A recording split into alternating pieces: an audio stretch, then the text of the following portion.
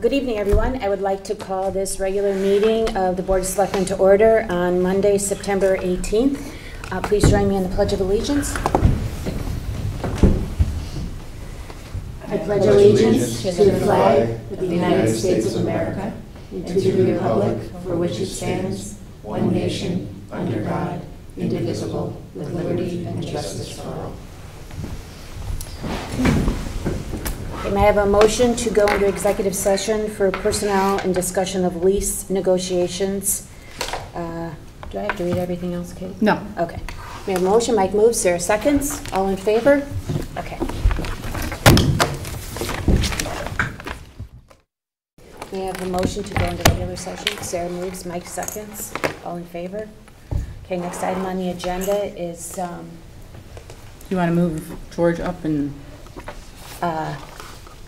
Doesn't matter, I'm sticking around. Okay. You're going to want to hear this. Yeah. First Selectmen's report. Yeah.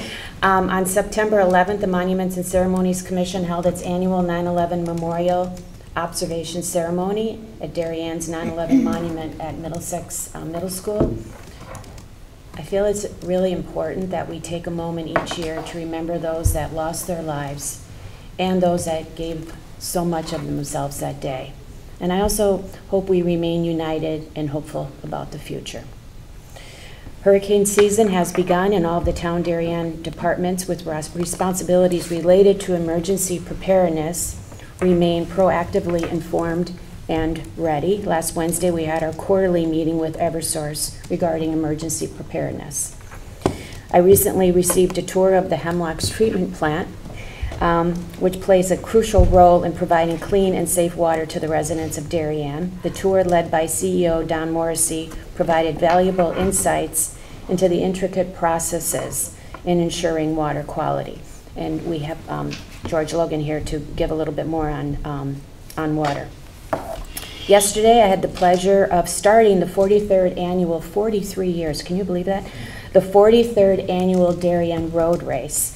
I sounded the air horn for setting the runners on their way. They had 334 participants and raised approximately $50,000. And all proceeds from this race this year will support youth and family nonprofit social services in Darien, Norwalk, and Stamford. Also yesterday, I attended a brief christening ceremony for the Norotan Fire Department's new boat.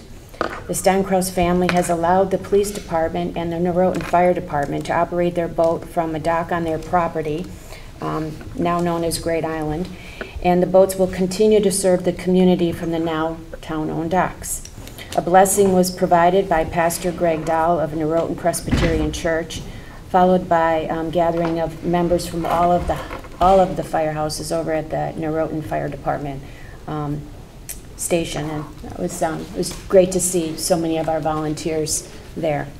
Speaking of volunteers, last night I was a guest at the Darien Sail and Power Squadron dinner, and the Power Squadron is very focused on teaching boating safety for our community, and I really enjoyed the end of summer dinner there, and I want to thank Frank Kemp for including us.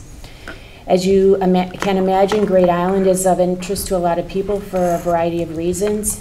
NPR reached out last week to interview me about the island and its connection to a book written by Linda Civitello called Baking Powder Wars: The Cutthroat Food Fight That Revolutionized Cooking.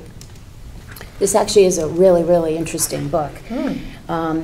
I had, the baking powder wars, I had no idea how much baking powder was sold. I mean, I think in the 1800s, like, America bought 120 million pounds of baking powder. That's crazy. As time passes, more historical details about the island and its inhabitants will come to light, and I have no doubt they'll be very interesting. Staying on Great Island, ground tours are scheduled for this Saturday, September 23rd. We will have 3 school buses that will run a route from Pear Tree Point Beach around the island and back to Pear Tree, starting at 9 a.m. and finishing up around 4:30. Registration was completed through the Park and Rec Department, and close to 700 seats were quickly filled. Because we are excited to get as many residents as possible out to see the property. The tour will not include time to go into the facilities, but we'll make 1 or 2 brief spots. And there's still no access on the island for residents by car, bike, or walk-ins. And this holds true also for the day of the scheduled tours. Only residents with bus reservations will be allowed on the property. I want to give a special thank you to Park and Rec. They're working on a lot of things, including the Rocktoberfest in October, and I appreciate their help on this. Finally, the town's website is being upgraded. Tentative date for the new website to go live is September 26th. Kate, I'm sure we'll have more to say on that, but I want to thank her and her team for all of their hard work on this process. It's going to help our community greatly. And that's my report. And the next item is we are going to hear from George Logan, who is Aquarian Customer Relations Director. And thank you for joining us. Sure, thank you. Good evening, everyone. Thank you for this opportunity. I plan on keeping my portion of the presentation to about 10 minutes. Look, what we're trying to do now is kind of give you kind of a background of the water company and kind of the things that we do and what we do. Folks are used to hearing from us when there's a water main break, when they get their bill, but we're doing a lot of things in the community. So our agenda, I'm going to chat about a little bit of background about Aquarion. I'm going to talk a little bit about consumer usage, our conservation program, chat a little bit about the Darien system, some of the planned improvements that we have for the town, and we'll give a little bit of a water supply update. So Aquarion was first established back in 1857, so we've been around for a while, right? Based out of Bridgeport. We've seen steady growth throughout the 20th century. We've expanded to Massachusetts and New Hampshire. You may recognize that fellow in the middle there, P.T. Barnes, who's the second president of the water company. And the story goes that he wanted to start the water company because there were fires downtown Bridgeport and buildings were burning down, businesses, and he wanted to stop that. So that was part of his emphasis for helping to build the first the water company. We've integrated over 84 water systems into our operations since 2011.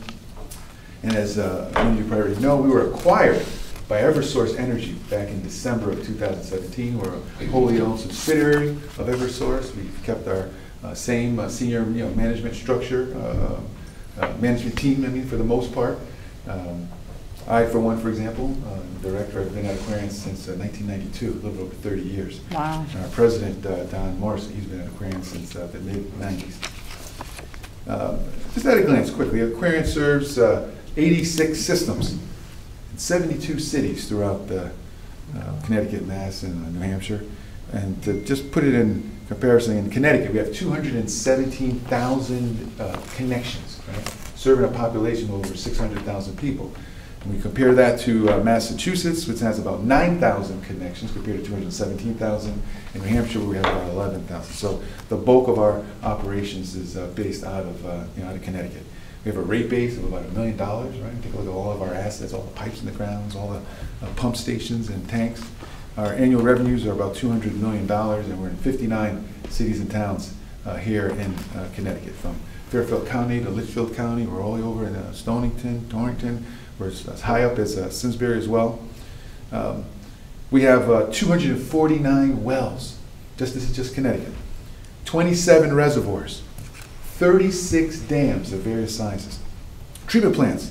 10 surface water treatment plants. The Selectmen was at one of those plants. 70 groundwater facilities. 3,447 miles of water mains. 176 water storage tanks. 98 pump stations throughout the state. Now, our customer satisfaction, I know oftentimes when you hear about Aquarion, is something that's happened in the system. But we've done our customer satisfaction survey, and the vast majority of our customers, 95% with the latest survey, were satisfied or extremely satisfied with Aquarion Water Company. You know, our systems of water supplies that were pretty reliable. When folks turn on their taps, for the most part, the vast majority were there. Historically, we are among the lowest number of complaints for regulated utilities. That's whether it's gas or electric or other water utilities. You take a look at that graph there. It shows, it starts way back in about 2004, where we had about 66 complaints that went to our regulators, went to PURE, Public Utility Regulatory Authority, where they had to step in to help solve the problems. We thought that was just too much. So we put a concerted effort. We knocked that down in 1 year and a half.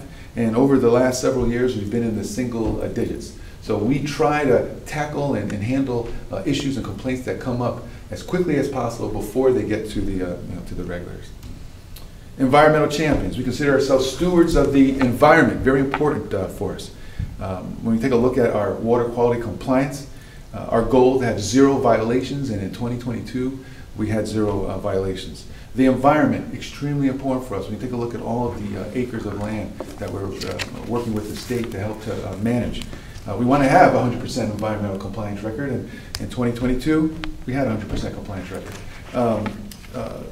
We want to be carbon neutral by 2030.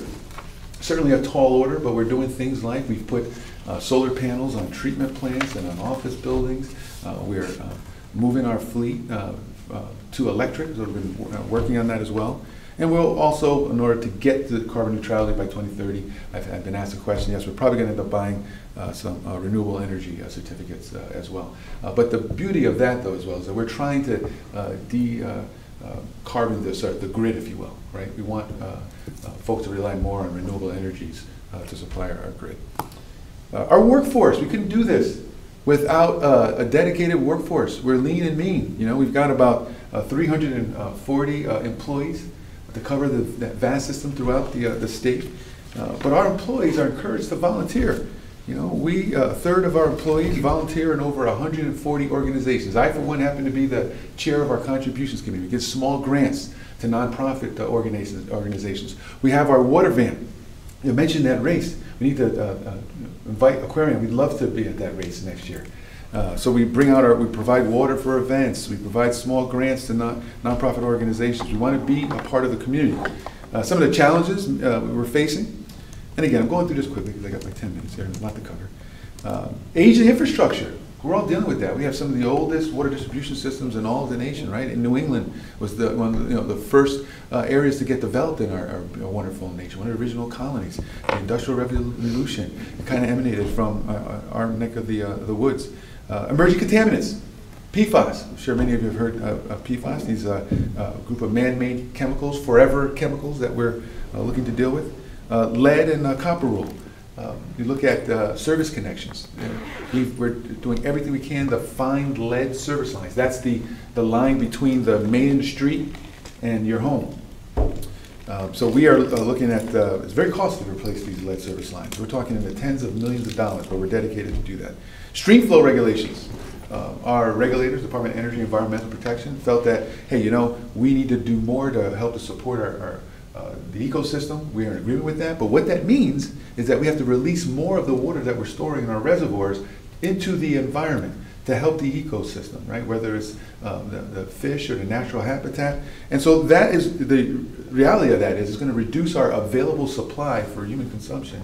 For our area, we have currently about 100 million gallons per day available. That's going to be reduced down to 85 million gallons per day. That's significant over the next several years. So we have some time. So we will need new water supplies and new infrastructure to move the water around. That's why you see a lot of big pipelines that we've been trying to move water around from a greater Bridgeport system down to the southwestern Fairfield County area. We'll be doing more of that.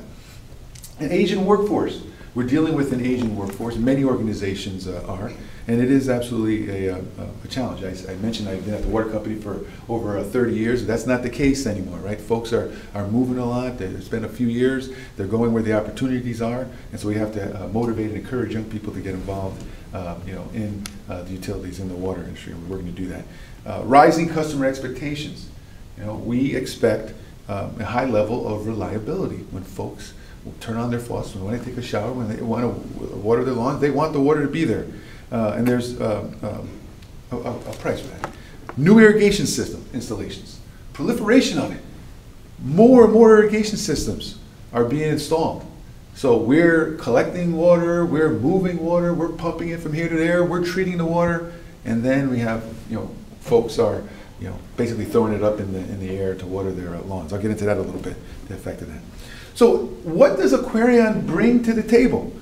Right? So these 4 areas I really would like to stress, right? That we're a professional organization with big responsibilities, and we recognize that. We're an experienced organization. We're an experienced organization that cares about the customer. Our employees care about the work they're doing. They care about our customers. We want to be responsible to the environment and show that there are actions.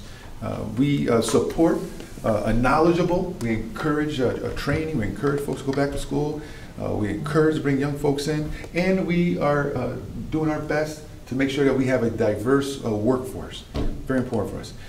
We're a highly skilled New England organization, roots and headquarters right here in Connecticut for more than 165 years.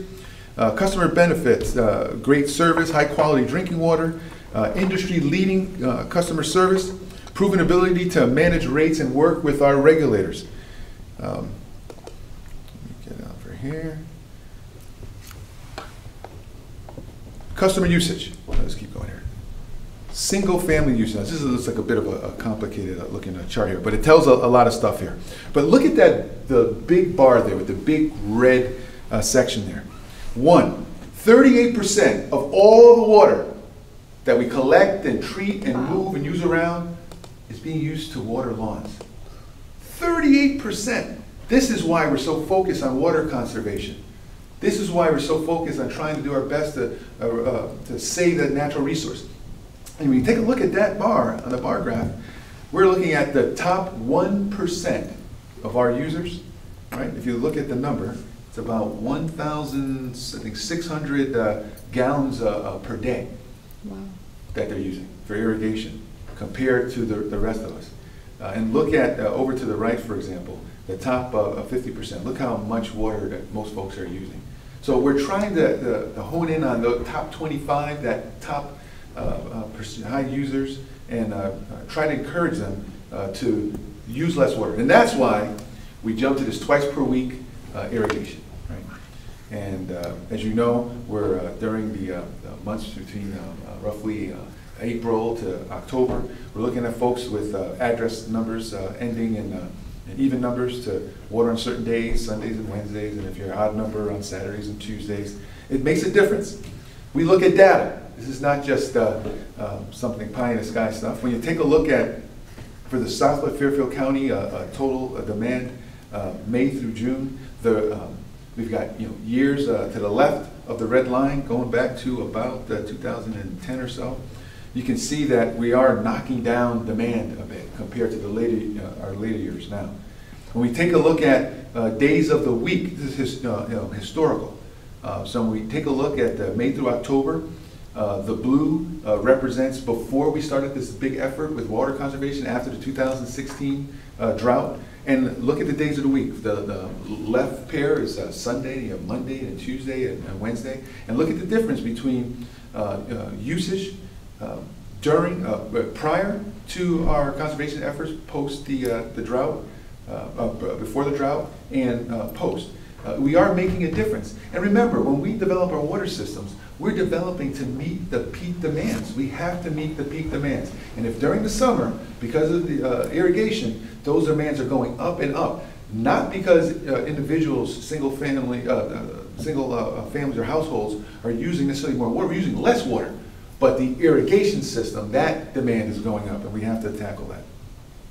Reductions in demand down in the gold area there, May through October. Again, the change from prior to 2016 and post, we're looking at 704 million gallons per day saved. That's a reduction, 704 million gallons. That's significant. I'm sorry, 704 million gallons for the year in terms of the savings. It's significant. Greenwich alone, 468. Now, I would say that Darien has a bit of a ways to go. We just keep it real. We are doing our best to get the folks in Darien to get on board and recognize.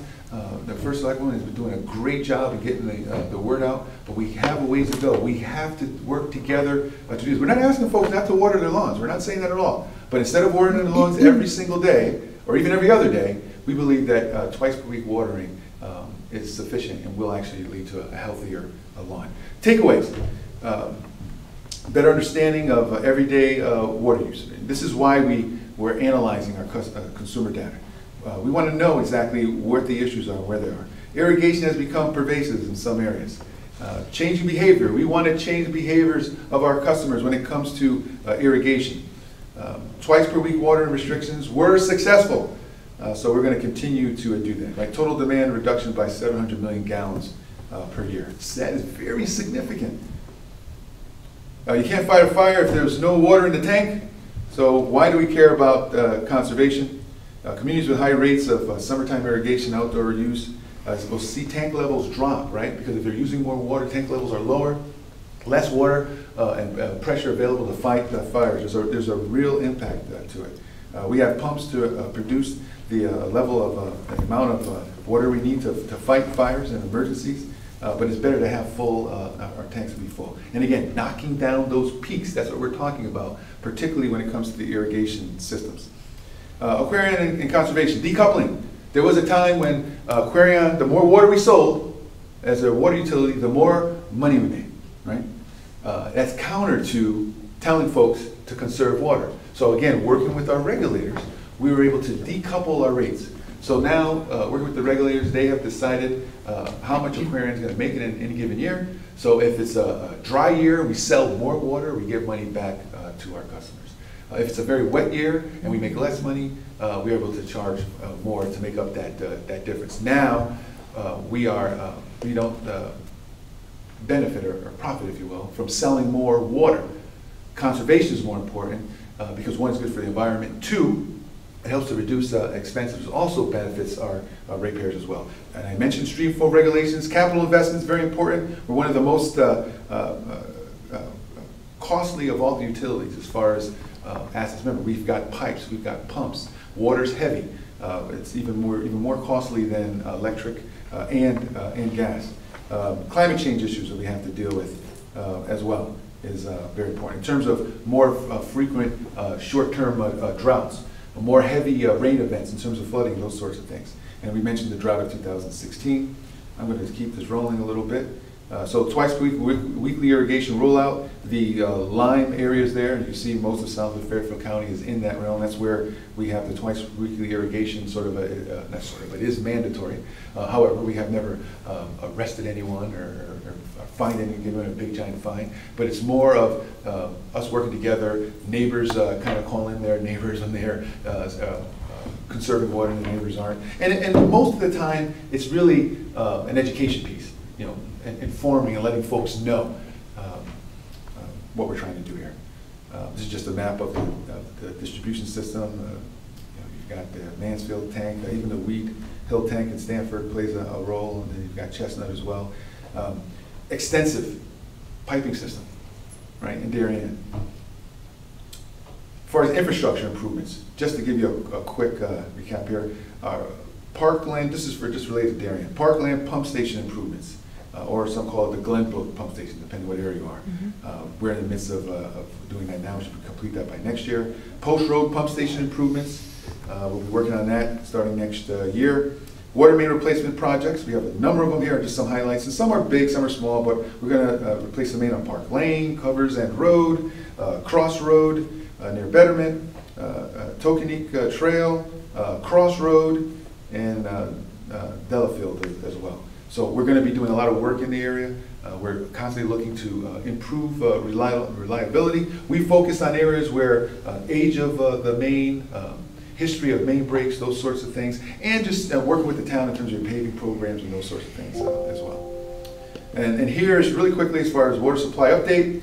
This is the greater Bridgeport system, important because a lot of this water doesn't work its way down this way. And in the upper right-hand corner, as of September 12th, we'll get another update probably tomorrow, but we're at 85%. That's pretty darn good. You look at the blue line, it's above the 20-year historic average, which is the gray line there, so we're in a good spot. Early this year, we thought it looked like we were racing into a drought, but as you all know, we've had a pretty wet summer. But we're still going with twice per week watering.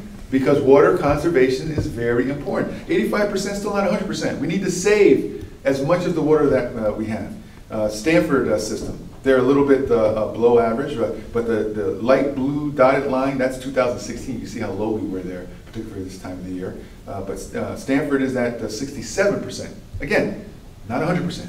And we also have Greenwich, which is doing pretty good. That's a small reservoir, and they're at just under 80%. And we never know the worth of water till the well runs dry, and that is the end of my presentation. If you have any questions, I'd be more than happy to try to answer them. Thank you. George, I have two. One is, Yes. we have aging infrastructure, and it's, you know, in your business, we can't see it, right? Okay. So I understand that you look at water main breaks, and that's how you determine where to do a project. But that seems so reactive. Do you do anything proactive instead of waiting for a water main break to happen a number of times and then to have it bump up in your system? What's your process? Sure. There's a maintenance aspect of these mains. So it's not we don't just leave them alone, don't do anything until they break. We have a flushing program. We add certain chemicals into our water to help to make sure that it keeps the tuberculation in the minerals that collect around the pipe at a minimum. And we also do leak detection. So we actually go out and we try to find leaks. We go every day. We have a crews that are going all over the state, and they have listening devices and technology to try to find leaks, and they got pretty good at it. So that also drives some of our main replacements. So we found some doozies of a leak. Sometimes a leaky main doesn't present itself. And so we are somewhat proactive. And we are limited in our resources as well, but we do have a concerted plan. And we work with the towns, particularly if with your paving programs, wherever it makes sense as well. Okay. And my second question is, that I testified, as Paul did, on the rate hike. Yes. And it is being reconsidered. Can you give us an update on where that is? Sure, it's being appealed, so it's with the courts now, right? So we're hopeful that we hear something back. We haven't heard anything yet. Okay. Hopefully by the first quarter of next year. First quarter. So in the meantime, we've kept all rates the same as they were prior to the decision. Right. And for those that don't know, Aquarian went in for a rate increase, first rate increase in over 9 years, and we did not receive an increase. We received a decrease from our regulators, and so we are appealing that. Our goal is we want to make sure that we just have the resources to maintain the systems properly. We are going to continue to do the right thing and do what's necessary to maintain our systems. We just feel that we need to just make sure that there's the right balance in terms of rates and in terms of what's needed to maintain the system. Right, and I appreciate that. I think the speed, the rate increase, the number was very high, especially in a really high inflationary period. So I'm appreciative of that, taking that into consideration. Absolutely. And so, again, we're working with our regulators, and courts are involved, and we'll come to. And my last thing is the Hemlock's tour was fascinating, and I really hope that you'll consider allowing maybe scouts or other community groups to take a tour of that, because I think it helps people understand where our water comes from. And when you talk about a 2-day watering schedule, and I think you did a great job of presenting how effective that can be. I think if people are on site and they see not the catalytic, the sea. Well, we have the whole entire treatment system. No, but it spins the water. Oh, the centrifuge, yes. The centrifuge is fascinating, right? So all of that equipment that goes into producing, safe, clean water for us, I think people being able to see it would be great. Absolutely, and so as you mentioned during the tour, thank you for that, we are considering that. Yeah, for great. Sure. As you all know, following 9/11, everything got kind of clamped down a little bit, so we're a lot slower in opening things up to the public, but we are considering that. It's great. Well. I think people would like that. Any questions? No, thank you so much for coming. Thank you. Just real quick, I'm sure that you probably, Aquarian runs some sort of campaign to sort of advertise this 2-day watering cycle. Yes. Is there some way that we as a town could piggyback off of that or get some information so that we too can help promote that campaign when, you know, we're at the end of the season now, but obviously Yeah. in May, things are gonna come back. And it's into raining. play. Absolutely. Keep us in mind so that when you start to Sure. roll that out, we'd certainly love to jump on board And we can that. help out in terms of, you know, we have plenty of, you know, graphics and educational Well, material. you do at the firehouse. That's right. You have the banners. Yeah, so- absolutely, yeah, we yeah. put banners out, yeah, Yep. throughout the system as well. And Yeah. Darien, your fire department, volunteer fire department, has been very helpful in Great. that as well. They've been great, great partners. We're very fortunate, you know, to have the municipal and city officials throughout the district that are willing and understand that this is a partnership, and fire departments have been great throughout the system. That's a great idea, though. Let's think about how we can promote that a little bit more. Love 'Cause to I- come down and even just sit down and kick some Yeah, things around. yeah. Well, you For folks next year. have done a wonderful job getting the word out to the water system vendors, because I know at our house when they come, they turn it off for the winter, and they come and they reset it, they're cognizant of the schedules, and they just set it for those, 2 days, because they, the service people know that. And Right, and that's been, that's a. Thank you for obviously pointing that direct out. That's- outreach from you, that Absolutely. has to come from you folks. We have a minimum, a couple of meetings a year where we bring them all, together, or at least all that we can get our hands on, and they will come, and we talk to them about that. And they understand, and when they're collectively doing it, it doesn't hurt any of them as far as business-wise, so. Right. right, Yeah. but it has to be also driven from the consumer, Yep. right? Yes. So that's up to us. Yeah, agree. Again, thanks again, appreciate it. Thank you. Thanks, George. Thank you. Okay. I'm gonna go, swap places, George. Okay. Shut this down. Thank you. Can you spell that out? There you go. Yeah. Is that your back down below? That is not, no. Okay. I have to walk past it to the train, and I'm like, I feel like getting rained on the other day. Okay. It's not good for the climate. You're not encouraging it, so. No. We limited ours to 2 days and that should work out. So I've been telling you for a couple months about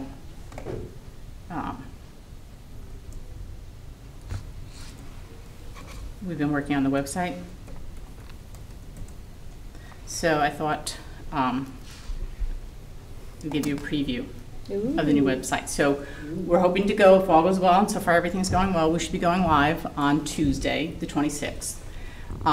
So one of the reasons we undertook this was, aside from the website being a little bit older, our website was not ADA compliant. A lot of our employees were having trouble maneuvering, and we were trying to make it easier for the residents. So one of the important things we looked at was trying to keep things to 3 clicks. So you should be able to get where you're going in most cases with 3 clicks. So the first thing you'll notice on these bars, the menus drop down. You don't have to click on like town government to get where you're going. You highlight that and slide down. We'll go to boards and commissions, and it pops up with the whole list. And then you can navigate to which board, the Board of Selectmen.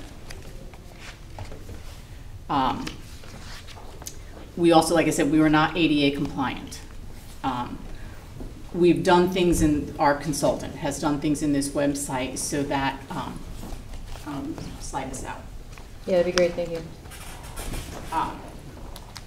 For people who have vision issues and use screen readers, you want to make it so that as their machine is reading it, it can differentiate between the title of the page, a heading of the page, a subheading. You want our clicks, our hyperlinks, to be descriptive. You don't want it to say, to view the most recent minutes, click here. Because that click here, that's all the screen reader's going to, it's going to say click here. They don't know what they're getting. So you see, we've changed everything so that the clicks, the hyperlinks are descriptive, so that you know what you're clicking on when you do that. Not as evident to you in this, whenever you see pictures, they will now have what's called alt text. that describe what the picture is. So a reader here might say, you know, building at the beach. Not huge amounts of information, but still somebody who's got some sight impairments would be able to know what it is that we are seeing as sighted people. On the back end, it's a lot easier for employees to load documents, to load agendas, less places you have to add these things, so it should save staff time.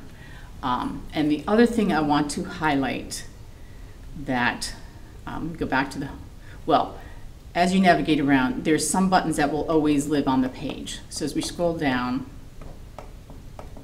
these little buttons, these little round circles, and they're cute, they pop when you highlight them, see they jump up. They live on every page, so it makes navigation easier. So you don't have to go back, Oh, that's back. great. You can hop from some place, you know, one place to the other. But this one, notify me. Might be my favorite thing. You can sign up for notifications. People will have to create an account. But if you want to know when the Board of Selectmen has posted a new agenda, you can sign up for a notification and you'll get an email from the system saying that there's a new agenda. So we had a question earlier today from the Board of Finance members who were interested in seeing the Parks and Rec agendas whenever they came out. They can sign up for notifications. And The it can Parks and Rec text it? staff will not have to email them. The board members can sign up for themselves. So any resident can do this. And there's a whole list. It's not just about these kind of notifications. If we post a new job, if we post bids, if we put up a news flash, you can sign up to be notified for these things. So you can opt in or out for whatever it is you want to get. With this, and I can't show you a demo of this right now, but we are also changing our citizen alert system, going to a thing called See, Click, Fix. And what I think is the best thing about that is there's an app for that. You can get it on your phone. You'll be able to tell it you're in Darien. It will have some buttons that would allow you to go right to the website from that, to sign up for a Park and Rec program right from there. But you can be out on the road and see a pothole, and say you're on Long Neck Point and you see a pothole, you call up See, Click, Fix. You can go in, you can drop a pin, or you can type in the address, and you tell it there's a pothole. It's going to ask you a couple questions, and it will send it off to the the Public Works Department to fix it. So I think it will be a lot easier for our residents to use, especially because you can do it from anywhere. So we've been working hard on this, and I want to thank all of the employees who went through a lot of training this past week to learn how to edit their pages. I want to especially thank Linda O'Leary and Karen Dunn, who have been part of the team. Linda has been with me through almost all these meetings, looking at the colors, looking at the pictures, looking at the layouts, trying to make everything as usable as it can be. And the company who did this, I want to say one of the things they did that's kind of cool, when you look at the pictures and the buttons, they took the colors in our logo and used those to create the feel of the site. So I'm excited, and I hope the citizens will like it when they see it. And like I said, it rolls out on Tuesday That's great. of next week. Bravo. A lot of work in this, Kate. Thank you. That's great. That's my report for tonight. Really great, terrific. Can people get an alert when Mike makes a pithy comment? Can I sign up for that? My phone's going off all the time. Usage for that, it doesn't justify. Make me blow it up. Thank you, Kate. I know you guys have put a ton of work into this. It's awesome. Really, really great. Next item up, board liaison, Mike? Yes, the Blight Review Board was scheduled to meet last Wednesday. There was a snafu with regard to filing the agenda with the clerk, so we did not actually meet, but we will be ready to go and meet next month as scheduled on October 11th. The Thriving Youth Task Force starts up again for this year, and they have their first meeting this Thursday morning.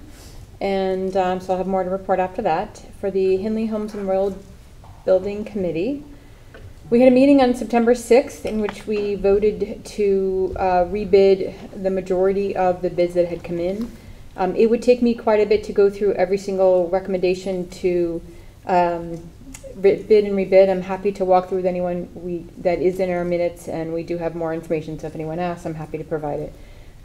But we are putting those bids out. They should be going out in October. We are planning to come back to the Board of Selectmen, the Board of Finance, and the RTM with some maximum price that we need to ask for.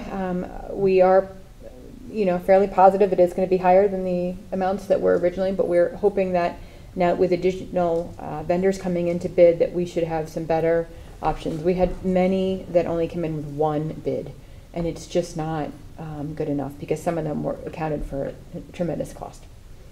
So we have worked with the construction manager, O&G APC, and they are going to be working with their sub-vendors to have them come and bid on ours. So we're hopeful, and we'll have more information as those bids go out and come back in.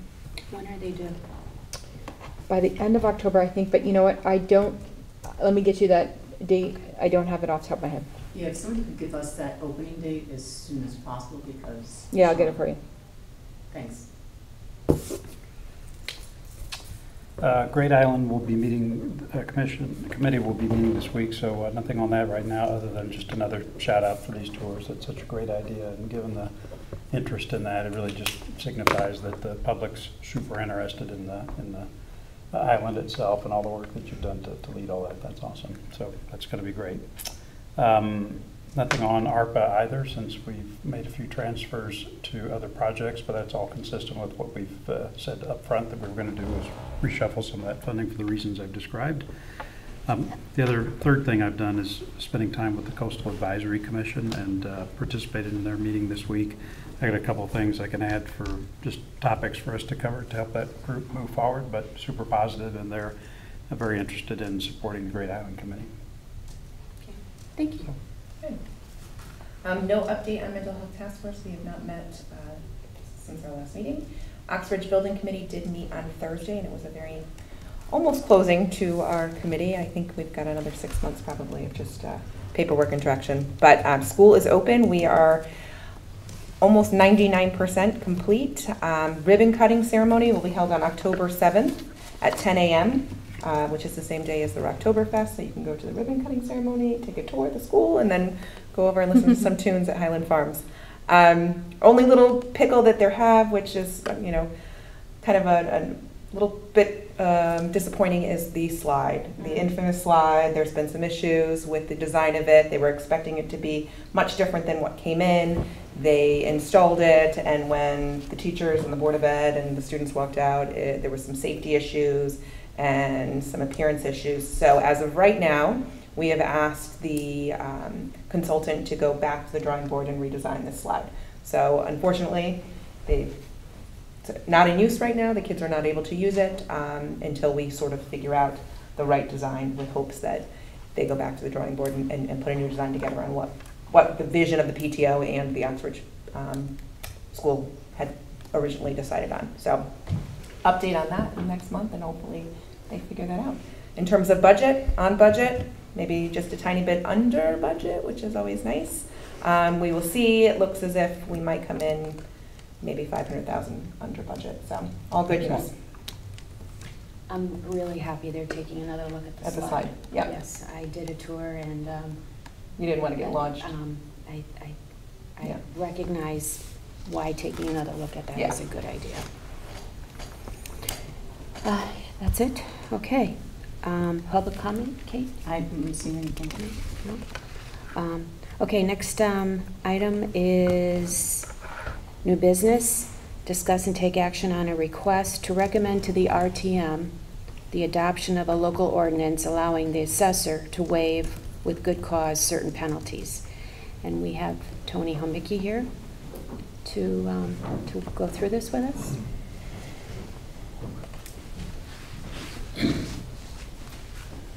Good evening. On the assessors section of the website, you can quickly tap what's called an income and expense statement form. And with the website I'd have left it open, but I knew you were going to do that. It'll work better than ever anyway. I'm here tonight to request, or at least suggest an ordinance change, as I've referenced in the correspondence I've given you. Annually, all businesses in town are required to file an income and expense statement in concert with their personal property declaration. This is exclusively focused on the income and expense forms. It's a 4-page document showing what the cash flow is between tenant and landlord. Last year, we mailed out 260 of these type documents. We received all but 47 back. Of the 47, 20 plus or minus were owner occupied. And in that situation, they do not have to file the income and expense forms. In essence, it's a nominal fiscal note issue, but it's a big fist issue. When they don't comply on June 1st to us, I am mandated by statute to file a penalty. The reason why I'm presenting this as the town assessor versus the Chamber of Commerce that might present it to you is because over the past decade, the statute didn't have an enforcement date, meaning if the filing came in on June 1st and the July bills go out, it wasn't clear in the statute if the assessor imposes the penalty 30 days after that deadline on that July billing, or if they carry it through the following year's grand list where it would sit and not be paid for almost a year and a half. It would follow up on the following July bill. This year is different in that the statute was changed, requiring the assessor to increase the penalty the following year, meaning if they did not file for this past June, to increase next year's October 1 grand list by 10%. And then it would be July of 24 where the actual 10% penalty will come into play. My request is to allow me to have some latitude with the business community, the commercial property owners, to look at these income and expense statements, primarily in situations since the pandemic where controllers might have left town, a new controller might be coming through. We might not have a change of the real estate property owner's address. They might be out of town situations. It's isolated, it's not a major fiscal note issue, but I think it's good for public relations between the community, the town hall, the assessor's office, and those 200 plus real estate property owners. It's good for me because it allows me to focus on the income and expense statements, as I said, the cash flow between landlord and tenant, and it refines the process to a very sophisticated well for me to define value and defend the assessments, especially this year because we have a revaluation for October 1 of 23. I think it's a simple ordinance.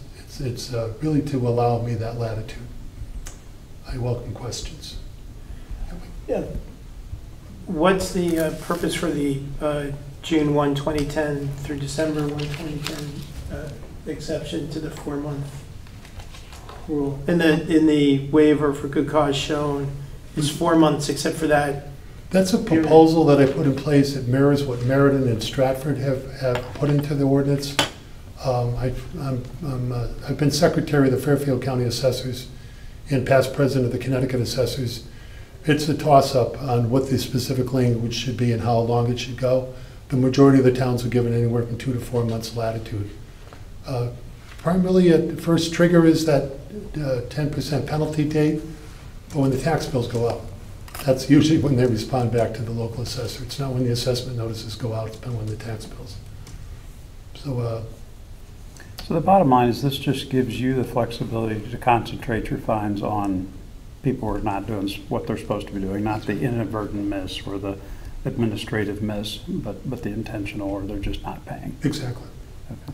Yep. Is this is this a mix of both commercial and residential properties? It's just commercial properties. It's just commercial properties, thank Yeah, you. commercial retail plazas, office buildings. Got it, thank Yeah. you.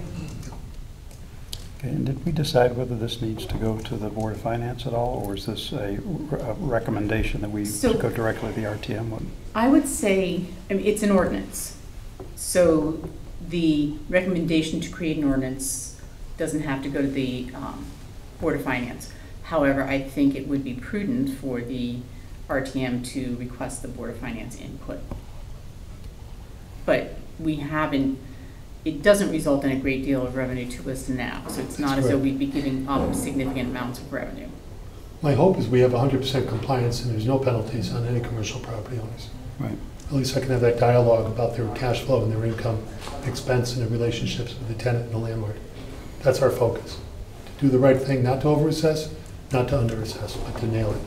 My guess is you could just offer to the Board of Finance a courtesy to say, show up at one of their meetings and review that and make exactly that point that I'd you be did, very if they'd comfortable like. with that, sure. Or the RTM could do it, but just leave it to whatever the Board of Finance would request.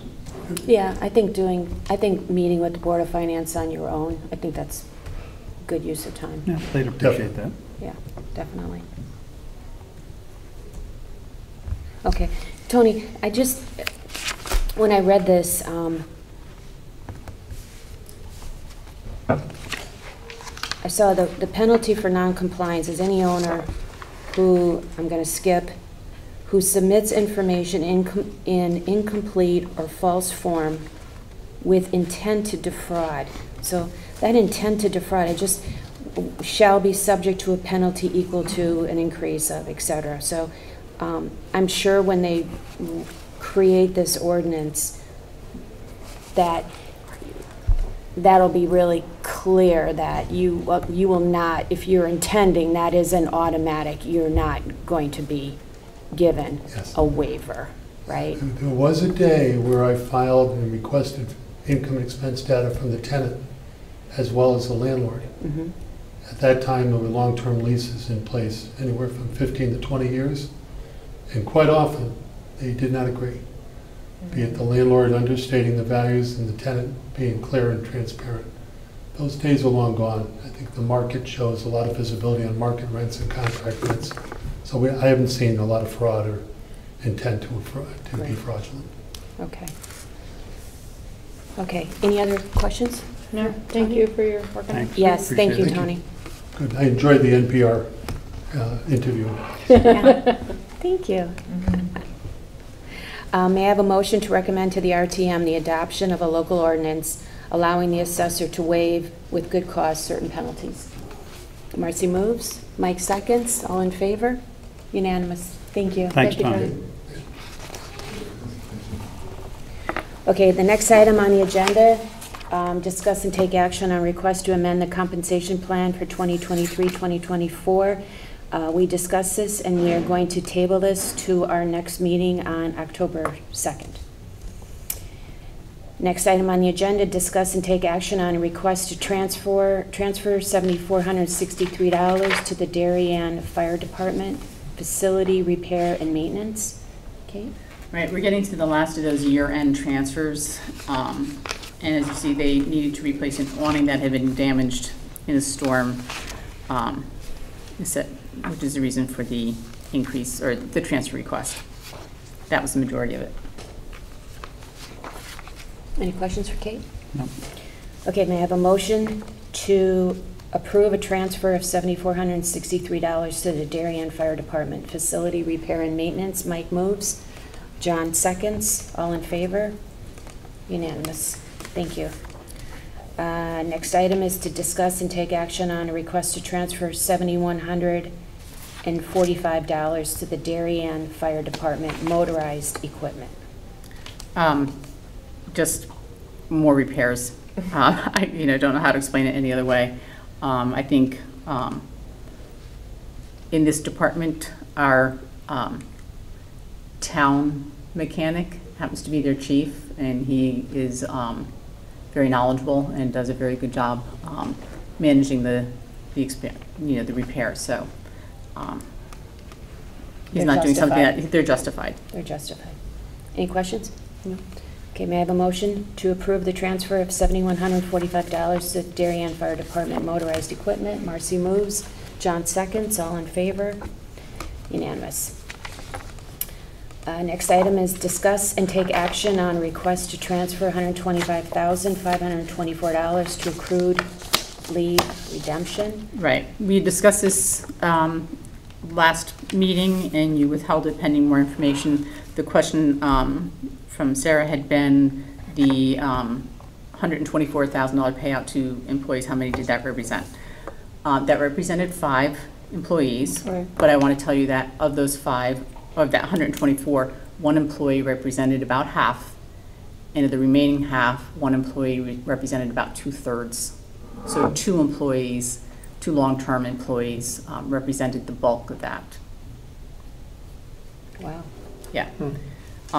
You know, we have done work in our contract negotiations to try and reduce the amounts that can be paid out. One thing that we have done with 2 of the unions is compensatory time is now paid out annually. We do have to pay it out if they've gotten it and in lieu of overtime, but they don't use it within a year. We pay it out in that year, so it's paid out at the same rate at which it was earned. Where in the past, it would get paid out at termination and may have been paid out at a rate much higher than when it was earned. So we have put that in place with 2 of our unions. And obviously, we'll try and negotiate that with the 3rd. Forward thinking, great job. Well, somebody else will try and negotiate it with the 3rd. Okay. I won't be here. Any other questions for Kate on this? Thank you for getting that information. You're welcome.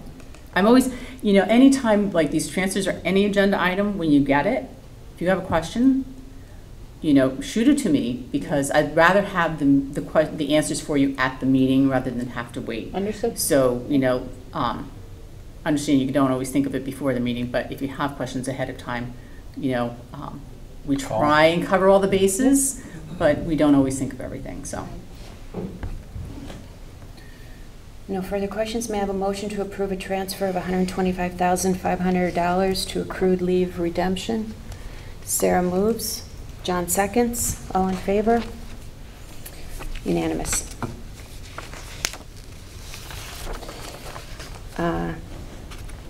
One of my favorite things, we have so many terrific volunteers in town, and it's a pleasure to be able to sit and learn a little bit about their respective commissions and why they're interested in staying on. So may I have a motion to reappoint Peter Etter to the Commission on Aging for a term expiring on March 31st, 2025. Mike moves. Sarah seconds. All in favor? And may I have a motion to reappoint Sean Brown as an alternate to the Architectural Review Board for a term expiring on June 30th, 2025. Mike moves. Marcy seconds. All in favor? Again, I'm sure I speak for the entire board when I thank all of our volunteers for continuing to step forward and help out the town. They're amazing. Right? They really are. Yeah. It's amazing. Next item is review and approve the minutes of the September 5th, 2023 regular meeting. Any edits, corrections, additions? Nope. Seeing none, may I have a motion to approve the minutes as presented? Marcy moves. Mike seconds. All in favor? Unanimous. Thank you. Agenda review. Any items members would like to see on the agenda? I had a couple of things. So just sitting with the Coastal Waters Advisory Commission, one thing is they've talked a lot about dredging and sort of where that stands, particularly for Pear Tree Point, and just getting a sense for where we've been lately and where we are on that topic, and just kind of talk that through. It'd be great to get an update from the relevant folks on all that. I can give you a quick one right now. You approved transfer for us to get the estimate of, there's a special word for it, but the estimated cost to have actually. Like $30,000 or what do we? No, we No, have this we have was money for the bid. This was like to have a professional do an estimate of what the project would actually cost. Right. So that's going before, that transfer request is going before the Board of Finance tomorrow night. Okay. So once that's approved, we'll go out and get that estimate of the cost to give us a sense of the magnitude of the project before we go to bid. But then the next step after that, assuming that it comes in within a range that you all, the Park and Rec Commission, find acceptable, the next step would be to go out to bid. Got it. Okay. And then the second of 2 topics was that commission's going to be ready to present some update on the harbor master regulations. And so one question that they had was, what's the process for going through all that? I'm assuming it's like ordinances where they would go to this board and then the RTM for approval. but I wasn't sure whether there was some other aspect to that or there was a state complication in some of those regs. The harbor master is going to know some of that as well, but just getting that to our council just to make sure all that is Yeah. clear and buttoned up so that when they, because what I'd like to do is, they're talking about that in the commission. I'd like to have the harbor master as well as kind of a working group that those guys have to come and present sort of the before and after on those regulatory changes. But confident that once they present that to this board, if Where do we we go next? approve the recommendation to the RTM, that we're all set. There's not a state or Yeah. some other complication that we've missed that might derail that process. Kathy, So- Kathy, do we need any kind of public information session or Well, hearing? or but anything? I don't know, I need to go Yeah. and look and see what the process is. Well, that was the second piece that I wanted to bring up, which is, and I don't know quite where we would put this in, but this is one of those things where not everybody's going to be happy with the regulatory changes because they're regulations. No one's perfectly happy with every single reg. And so what I want to do is figure out the best way to get those kind of regs in sort of final, ready to be presented to the public so that people can react to them, and then have a hearing or something like that. I think it'll be important to make sure we've got everybody at the table for that, because some of this stuff will be controversial because they're trying to clean up and straighten out those rules in such a way that makes sense long-term for the collective, and getting that done in a way that is open and transparent to the public and productive, I think will be important. And I don't have a fully formed view on kind of what the best way to do that is, and I want to let those gentlemen actually take the lead on all that. But anyway, just alerting this board that we want to have that discussion and to do that in a way that gets us to an answer that we can all support.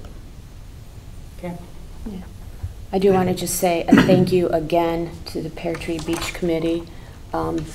They worked very hard on that project, and one of the things that they were successful in is getting the deep approval for the dredging. So Yep. a lot of work from that committee, and that is really appreciated. Anything else? Nothing else?